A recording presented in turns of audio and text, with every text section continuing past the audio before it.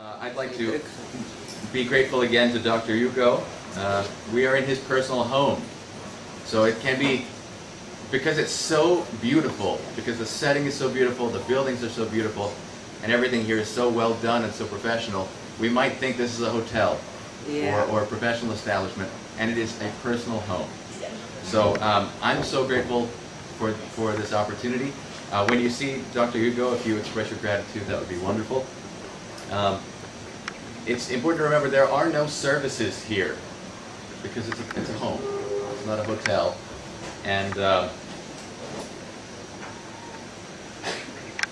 maybe a hotel would make income if you were gaining services in the hotel. Dr. Hugo is expending income to serve us. So we really need to be grateful to him for that. Also, if we could all remember to help out when we can. Students, please, are there students here? Any scholarship students in the room? Wonderful. Please look for opportunities to help. We should treat this like we're in someone's home. Imagine you're in the home of a parent or a friend's parent. Above all, please attend all sessions and on time. And if you are a student, please meet with Joe Kent during the break. He'll coordinate some things with you. If you're a scholarship student, please do meet with him.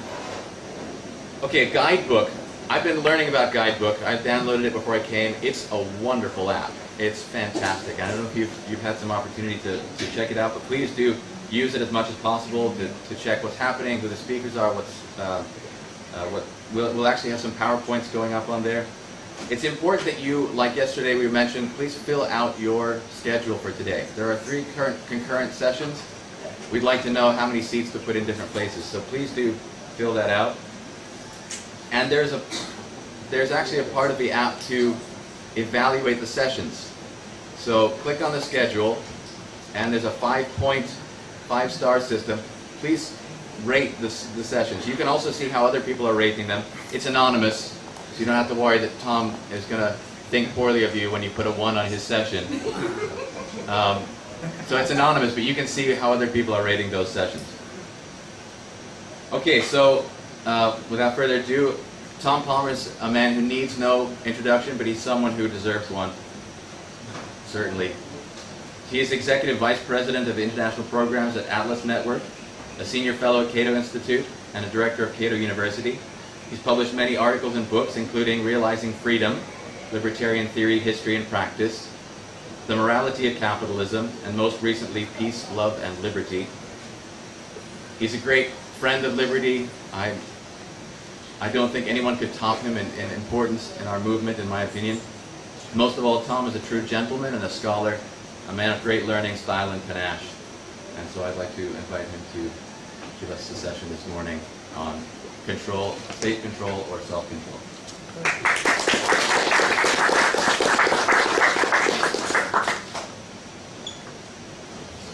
Well, thank you, Andrew, for the extraordinarily warm introduction. And I'd also like to personally thank Dr. Hugo also for inviting us into his home to talk about an issue of such importance to him in his life, which is the freedom of every human being to live their lives according to their own lights. And also to mention, I did not expect it, but I'm such a great fan of ISIL. They get such bad press in the last 2 years, and now I meet ISIL, and you're not as I expected at all. So really, it's a great opportunity to meet freedom lovers, and I'm a big fan of they don't even write.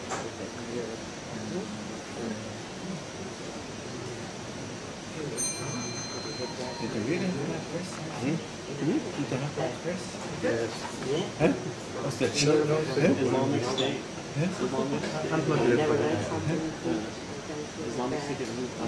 There we go. Okay, and then I see. okay. I'm a great fan of what Ken, Lee, and Jim, and the others have been doing to advance liberty. It's very admirable. I'm going to talk about a topic that doesn't get enough attention, and it's about the relationship between freedom and responsibility. Some of our critics, anti-libertarian thinkers, say, oh, you libertarians think people should do anything they want, anytime, no matter what it causes in hurt or harm to other people. And that's not true. To be a free person means also to be a responsible person.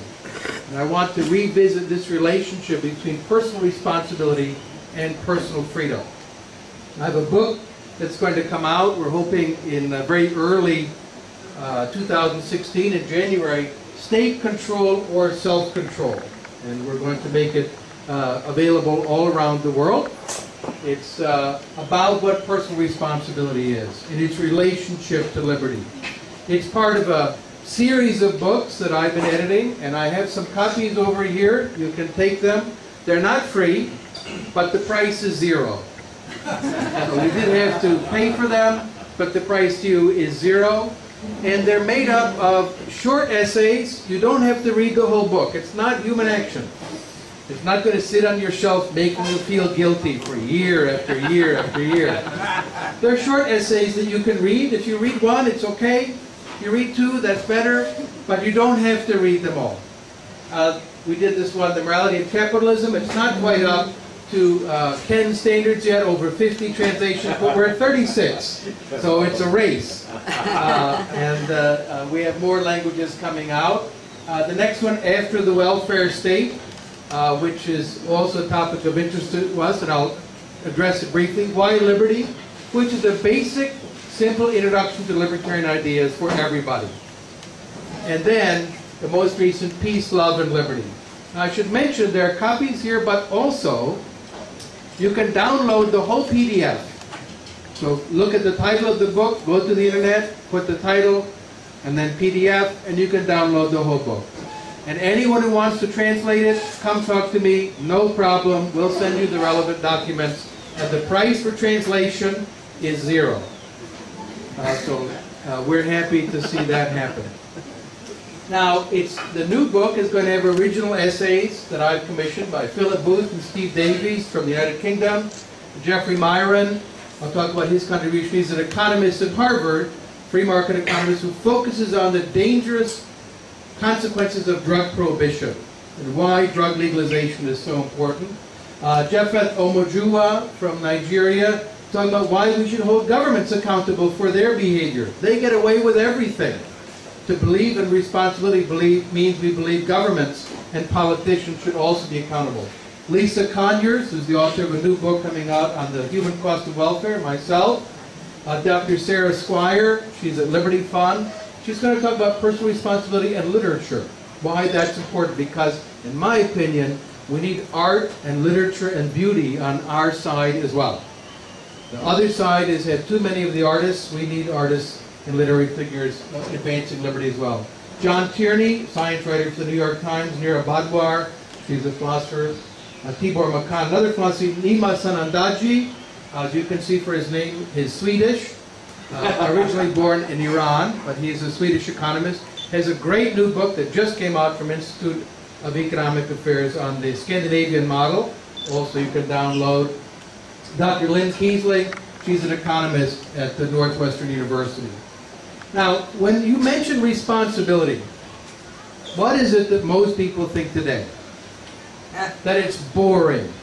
That it's about old people scolding you to be responsible. And to talk about responsibility, they believe, is to be boring. But I think that they're completely wrong about this. Being responsible is a great adventure in life, to take responsibility for your own life. And when we deny responsibility, we deny freedom. And when we deny freedom, we deny responsibility. The two are very intimately connected.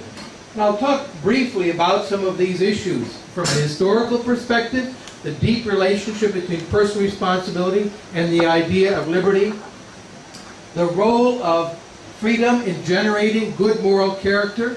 To be a better person is easier in a free society than in a controlled and violent one.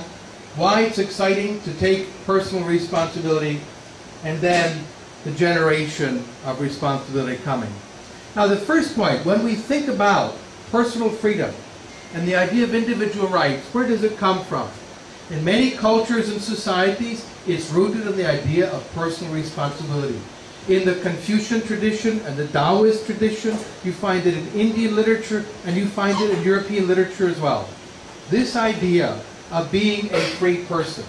One of the popes, Innocent IV, addressed this question in the year 1250. And he said, dominium means personal mastery, to be master of yourself. And possession and jurisdiction can belong even to infidels. So he's a Christian pope. But he said we must respect the Muslims and the Jews and the others. They are capable of personal responsibility. And freedom is not made only for the faithful, only for his fellow Christians, but is for every rational creature. That's a very important point. And you find it also in Islam and other religious traditions, that to be a moral person is what counts for having rights, for having personal responsibility and freedom. We are moral agents because we can be held accountable for our actions. If you go and hurt another person, you're responsible for it. As John Locke said, we own our actions. It's a very odd way to phrase it, isn't it?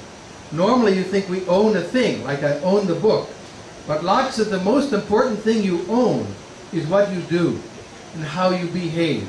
It's what makes you a kind of person. And also, we are not just things in the world for rulers and politicians to dispose of us, to throw us away. Every human being is precious because every human being is a source of moral responsibility. Everybody counts in the libertarian perspective. We find Francisco de Vitoria, one of the great pioneers of the idea of human rights. He was Spanish and also Christian, but he said what was being done to the Indians, the people of what they called the New World, was a crime, a savage, brutal crime against them. And he stood up for them. He said that a person is master of his own actions when he can make choices. And he said the Indians, the people of Mexico and Guatemala, North and South America, they are masters of their actions. We must respect them and not harm them. They're not madmen. They have judgment like other men. And that was what mattered to him, that they were not things or animals. They're human beings. And the Spanish who stood up for this, also Bartolomé de las Casas, who spent his whole life defending the oppressed people of the New World. And he said that the past, because it cannot be undone, must be attributed to our wickedness, so long as what has been taken is restored. That they must be restored to what is theirs. That is the foundation for the human rights tradition that formed liberalism as it emerged into the modern world. The English had a group called the Levelers, also influenced by the Spanish scholastics, and these were the first, maybe really radical libertarians in Europe. They believed everyone had equal rights. They believed women had equal rights, which was considered crazy at the time. What do you mean, women having rights? But there were women levelers, and they stood up for their rights. They were so radical, they believed, and I know this is considered extreme even today, they were Englishmen, and they believed even Irish people have rights, which was a little extreme at the time. But if you go to a place in England called Burford, you will see where the levelers were executed. They were shot because they refused to invade Ireland. They said, we will not do it. You cannot make us do a wicked thing. The Irish were Catholic, the English were Protestant. They said, let's go kill the Catholics. And these levelers said, no, it's wicked and bad to do that. And you cannot make us do this bad thing. We are free men. From the tops of our heads to the bottoms of our feet.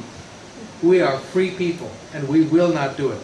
And they paid with their lives because they believed in the freedom of other people. As Richard Overton put it when he was in prison in 1646, to every individual in nature is given an individual property by nature. For everyone, as he is himself, so he has a self-propriety. Else could he not be himself. To be yourself means you have rights over your own freedom. If you lose those rights, you cannot truly be yourself. You become an extension of the master, of another ruler. And this principle is a very important one. We are sometimes criticized by our critics as selfish. Oh, you care about the individual. But which individual do you care about? You can care about yourself, but you also care about the freedom of other people. To take a very simple example, I don't smoke drugs. I don't like it. I admit, when I was very young, I tried it. Marijuana. I liked every American president. But I didn't like it. It's not part of my life. It did not appeal to me. But I'm very angry when other people are put in prison because they own a plant. It's wrong. It's wrong to do that. It does not affect me. I could go about my life. I don't smoke marijuana. I don't have it in my house. But I'm very angry when other people are punished for this. And I realized not too long ago, I have spent 42 years working for legalization of drugs. 42 years. I started in 1973 with a club for legalizing narcotics. And no one in our club took any. The other club on our college campus, they all smoked pot. They were the ones who were on the other side of the debate. We didn't, but we believed in freedom. And now we're winning in many countries. We are finally beginning to win. And it was worth it. It was worth every day of that struggle. If someone doesn't go to prison, they have their life ruined because of a stupid law violating their rights. But Joaquim Nabuco, a great Brazilian abolitionist, put it very neatly. He spent his whole life working to abolish slavery in Brazil. Brazil was the last country in the Western Hemisphere to abolish slavery. And this man was very important in that fight. He worked tirelessly. And he put it very neatly in his book on the topic. Educate your children, educate yourselves in the love for the freedom of others. That's not what our critics think we believe in. They think we believe only in my freedom. But to be a libertarian means I believe in my freedom, but I believe in your freedom. That is the test. To believe in the freedom of other people. Only in this way will your own freedom not be a gift from fate. When you believe in the freedom of other people, then you will be aware of its worth, and you will have the courage to defend it. So, most of us are not from North Korea. Some of us are. But all of us are hurt in our hearts when we think about the suffering of those people. It hurts us to think that they suffer such inhuman brutality. In addition, it helps us to develop good habits when we are free. Albert J. Nock wrote a wonderful essay about prohibition of alcohol when it was illegal in America and it was legal in Britain. He said, I went to Britain and people behaved very well. The prohibitionist only sees the drunk lying in the street and does not see the sober people living their lives responsibly. And freedom is a necessary condition for being a person of good moral character. It's also led to terrible consequences when we make these things illegal. For example, because we make drugs illegal, we have lots of poisoning. There's no brand name. I went to the local bar here, and I had a drink last night, and I didn't die. I didn't die. Because it came from a brand that we know, we respect. There's brand, reputation, and liability, legal liability, if it was poisonous. But if someone goes to an illegal drug market, they can die. Because you don't know what's in the drug. There's no market. There's no court system. You can't take the person to court and say, I bought illegal drugs from this guy, and I got sick. The court is going to say, okay, you're under arrest now. They won't respect your rights. We've seen, because of the welfare state, a decline in personal savings. People don't plan for the future as much because the big government is going to take care of me. Why should I? This has led to very bad consequences. We've seen in the pension plans around the world, because the state took them over, huge unfunded liabilities, gross irresponsibility. And now you're watching in the news about Greece every day. This is the welfare state in action, accumulating debts and debts and debts and debts.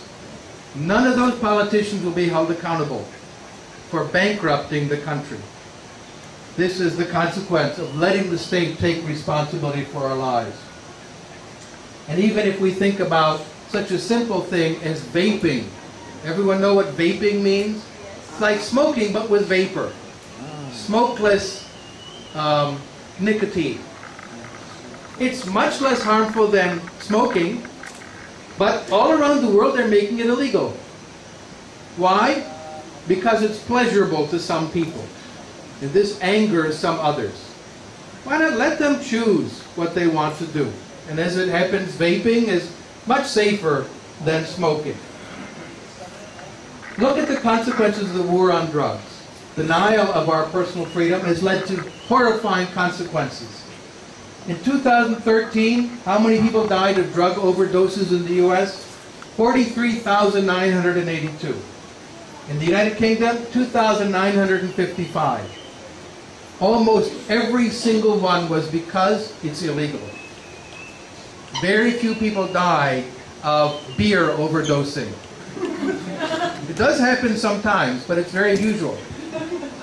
Almost every one of those people was killed by the war on drugs. And then the other consequence that is an absolute horror. In Mexico, since 2006, over 100,000 people have been killed by drug gangs because it's illegal. Unfortunately, in the United States, which is the cause of this problem, American government, they don't see all those dead people because they're in Mexico. But Mexico alone, over 100,000 people. And the other terrible consequences of the war on drugs in Guatemala, in Honduras, in Colombia, and elsewhere. A monstrous, monstrous price to be paid for a foolish policy. Now some people say, oh, if it's free choice, everyone will do it. Is it true? No. Well, we can look at the evidence. Let's look at the Dutch experience in terms of smoking drugs. This is the United States, where it's illegal. This is the Netherlands, where it's easy to get. The Dutch people use it less frequently. If you want to go buy marijuana in the Netherlands, it's easy. If you want to buy it in the United States, it's very difficult. You have to go to two places, prison or high school. Those are the two places you can get drugs easily. The two places where it's the most illegal, by the way. And yet, the Dutch use it much less than the United States. We can compare USA to Netherlands consistently. Where it's illegal in the US, people use it more than where it's legal in the Netherlands.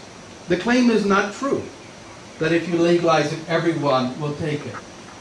Now, Jeffrey Myron from Harvard has a chapter in the book that I commissioned. He's a great scholar of the war on drugs. And I asked him for an original essay. And here's what he raised as a question. Some people say, oh, if everyone were rational, you could legalize drugs. But they're not. Because some people are irrational, we must ban it. And he shows conclusively, even if you believe some people are irrational, or even many people are irrational, the worst response is to make it illegal. Why?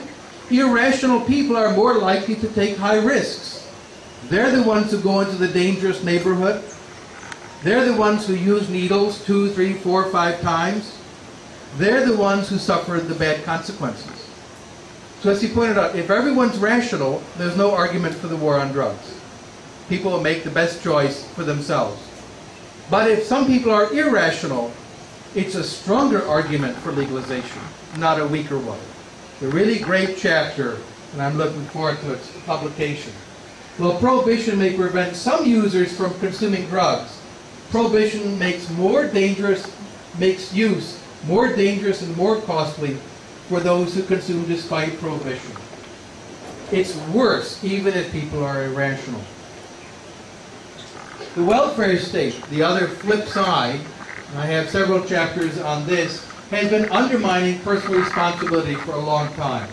This is the data on entitlement spending in the United States and how it has been rising. The blue line is entitlements. The others are defense and interest payments and so on. So entitlements have been going up. More and more people living from the state. What we've seen, a very good book by Jagadish Gokhale, points out the government is accumulating huge unfunded liabilities. They are accumulating very rapidly in all of the welfare states around the world. And this system is a pyramid scheme. The number of the people at the base of the pyramid has to get bigger and bigger and bigger. But that's not happening. Population growth has slowed and gone negative in many countries. Japan, various European countries. And the consequences, these systems are going to begin collapsing more and more rapidly. The Greek future is waiting for all of us. These unfunded liabilities have been accumulating quite dramatically. The data I have in the book, it's a little bit hard to read on this small screen, but they are a huge multiple of the official debt held by the public. So government debt is what people focus on, but the unfunded liability is sometimes as much as 14 times bigger than the official debt. That is to say, they promise to pay for you when you're old and gray, but it's only a promise. It's a promise to tax young people today. But the base of the pyramid is getting smaller in most of those countries. It won't be possible. Now this was known at the beginning. This man bears some responsibility for it. Otto von Bismarck, one of the most famous fashion models of the 19th century, and the German Chancellor, and the creator of the modern welfare state. And they pointed out the liabilities would accumulate gradually. At the beginning of a welfare state, it looks great because you have a small number of people receiving benefits. You think, how happy? But toward the end of the welfare state, it's a catastrophe because the liabilities accumulated slowly. Bismarck knew that at the very moment it was conceived, that the problem would be 25 or 30 years in the future, and he would be dead. So what was he to worry about? This is a problem of welfare states all around the world. They erode personal responsibility. And I'll give you some examples from 3 parts of the world: the Nordic countries, the US, and Australia, which is fairly nearby. Let's look at disability payments. So in countries that have increasing lifespan, people are living longer and they're healthier. What would we expect permanent disability payments to do? They would fall. People don't need it, right? Because they're living longer. It's not true. Personal disability payments, which is to receive a lifetime income without working, are going up in all of those countries.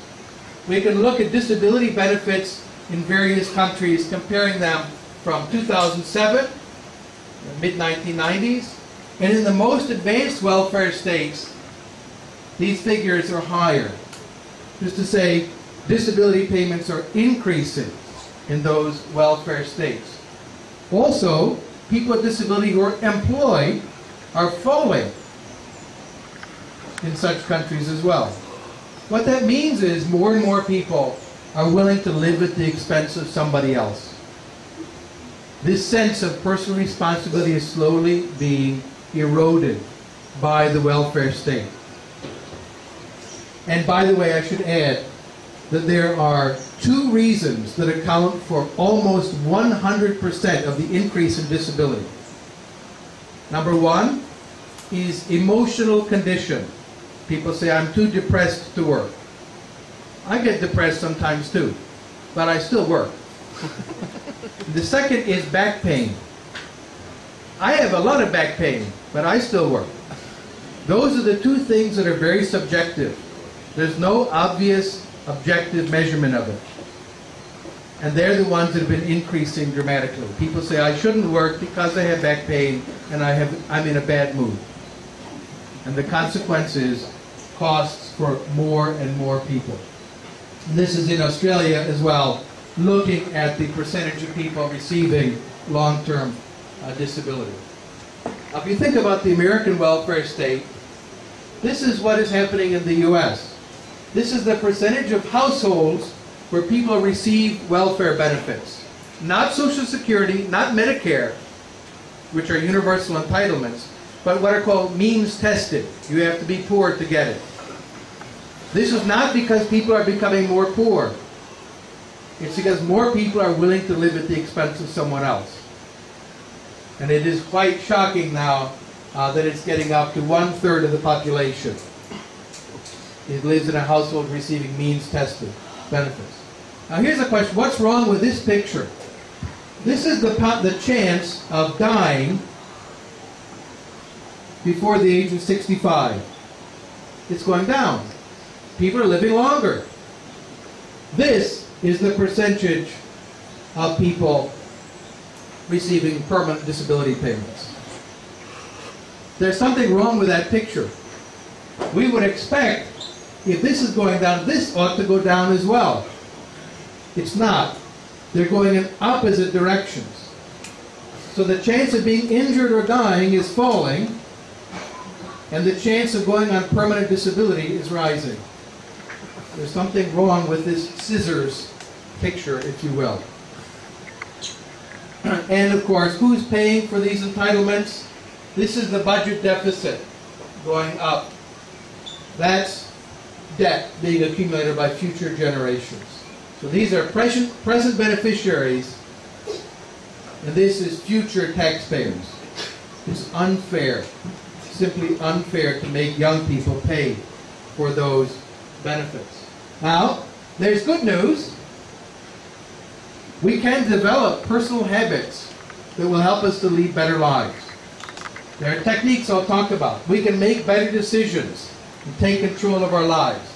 John Tierney, the science writer for the New York Times, has a chapter in the book on exactly this. It's a useful book. It's how to live a better life. And then there's bad news, sadly. And the bad news is governments insist you should not have freedom or responsibility. They want us to be dependent on them, and they want us to obey them. And we have to struggle to be independent and free persons. Now, I want to focus just for a minute on the good news.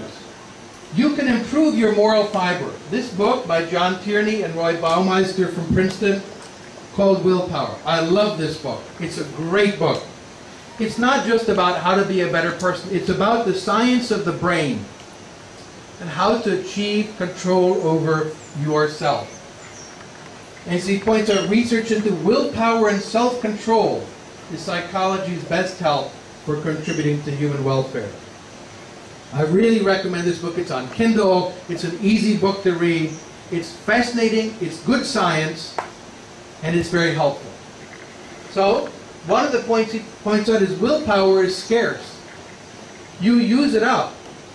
That's why Mark Zuckerberg of Facebook has only one kind of clothes he wears, a gray t-shirt and blue jeans.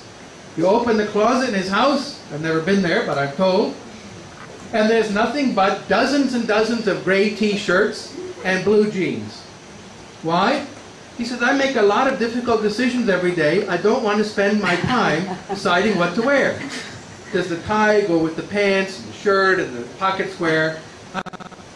So I economize on decision making. I always wear the same thing. I don't recommend that for you, especially in Indonesia. You see, I like batik. It's so beautiful. But remember, when you make a lot of decisions, after making those decisions, your ability to make them is lower. So you want to economize on it.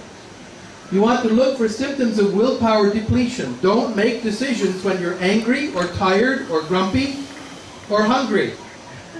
We know this. Your grandmother told you this. But now scientists tell it. So your grandmother was a scientist. She knew. Don't make decisions when you're angry or tired or hungry, because your willpower will be weak. You'll make bad decisions. Pick your battles. Make to-do lists. Effective people have to-do lists. All the things I need to do, and then reward yourself. Scratch it off. Feel good. I did it. You get a reward. You want to monitor yourself. There are all these great gadgets now to help you to monitor yourself. So I have a Fitbit. It tells me how many steps I walked today. It's a small thing, but it reminds me, oh, I should take the stairs, not the elevator, because I didn't meet the number of steps I want to make today. A lot of ways to monitor your behavior, and you want to procrastinate wisely. For example, you want a cookie. It looks delicious, but you're worried about your weight? Okay.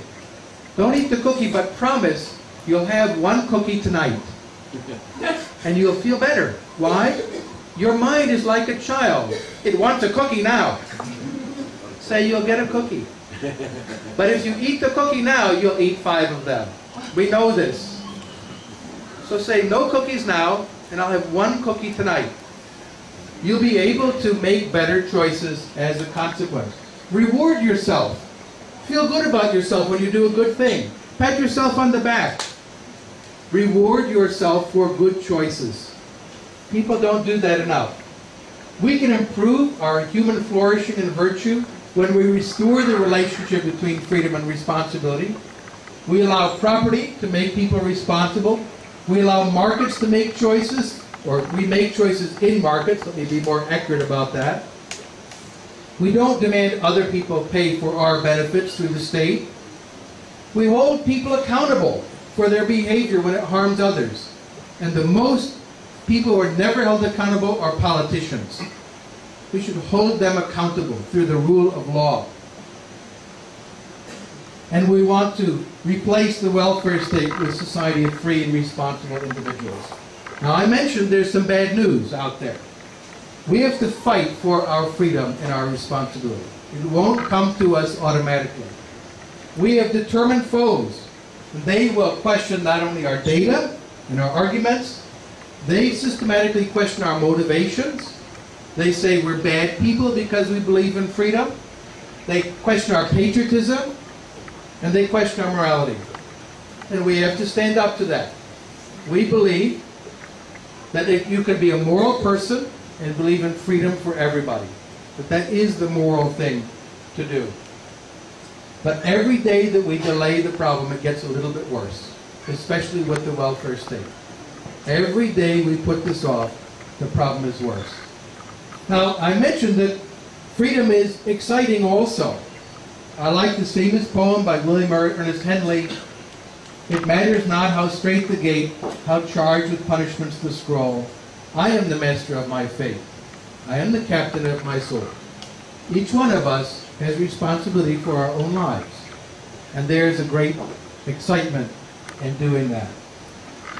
Aristotle understood that moral freedom is necessary for there to be goodness and badness in the world.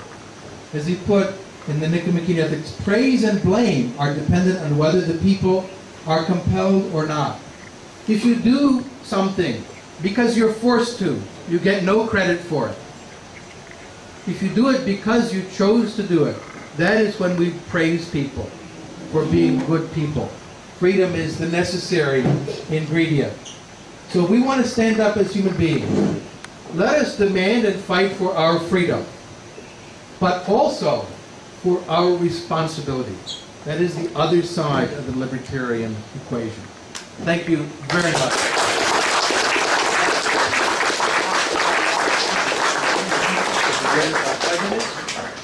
Okay, so I think we have a little bit of time for some discussion, and I do want to encourage people to take copies of those books. I brought 50 pounds of books here in my luggage. I do not want to take them back. I'm sure that they're there for you to take. Anyone want to raise any issues you'd like to discuss?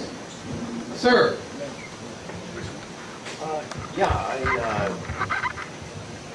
I wonder, in the case of a soldier, someone signing up to become a soldier, would you say in a sense that they're giving up their humanity because they're giving over the decision of life and death of themselves and others to someone else? So then they say, well, I'm just following orders. What's your thought on that? Ken is very soft-spoken, so I'll say a little bit louder in case anyone did not hear. What about someone who becomes a soldier? They agree to follow orders, Do they lose moral responsibility?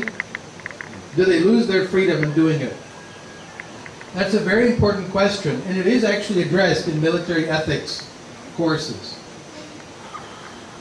The idea that you must do everything you are commanded, in my opinion, is a purely evil idea. If you join a group of people with some collective responsibility together with each other, and each one of you depends on the others, you do need to learn how to coordinate and even take orders. Firemen do this. When they're saving someone in the house, they don't have a long discussion about what to do. The fire chief says, you, go out there. And you have to be able to do that or people will die. But in the military, it is required in many countries that you be educated in how to obey illegal and immoral actions and how to identify them. So for example, in some militaries, not all, we know, courses are given how to identify an illegal order. Your commanding officer says, go over there and take care of the problem. That's a sign he's asking you to do something illegal and wrong. And you should report that to a higher officer and refuse. So these are practical questions also. I do not think you lose your moral responsibility because you're a policeman or a soldier. You still maintain it always because you're always a human being. And good policing institutions train people how to do the right thing, how to recognize an illegal and immoral order. So I think that these issues are deeply, deeply important. And they are addressed in at least some countries in the legal code and legal system. There's time for one more, and then we've got to shut down. Yes, sir.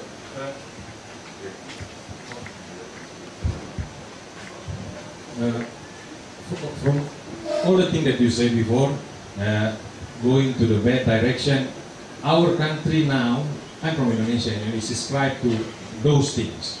We just ban alcohol selling in the mini market, we just tighten the law, everything. So we have a discussion in Manado with my friend, we are both libertarian, I think the only libertarian in our province. And then he said, if you want to look for someone to blame, it is democracy. So he said, why? Because democracy creates this illusion that all the major decisions people have to make in their life is this thing that was once every 5 years, you choose one politician and everything gonna be alright, and then like that. So, but well, I love democracy. It's fun. It's fun things every several years to make campaign, and it's also moral for my point of view. How do you reconcile those things? Because it's not democracy per se that is the problem. It's unlimited democracy. That's the key issue. To have a democratic principle where we vote for who's going to be our representative in parliament and so on is a way that we choose representation. But it should be in the context of a limited constitution. For example, some things should not be matter for majority choice. For instance, what religion do we follow? Should it be your religion or my religion? If we have a vote on that, it's a civil war. That should not be a matter for democratic decision. That's a matter of personal relationship to God, whether you worship and how. And I think also things like drugs should not be on the agenda of democratic choice. But there might be some things like what is the best legal system, how to defend the nation in case of foreign attack, where some democratic representation is the best way to do it, or the least bad. Might be a more modest way to put it. But the problem is not democracy per se. The problem is when a democratic majority has unlimited power. And the liberal or libertarian response is to limit power, not only of kings and dictators, but also the power of majorities. With that, I want to be responsible. My time is over, and I have to stop now. Thank you very much.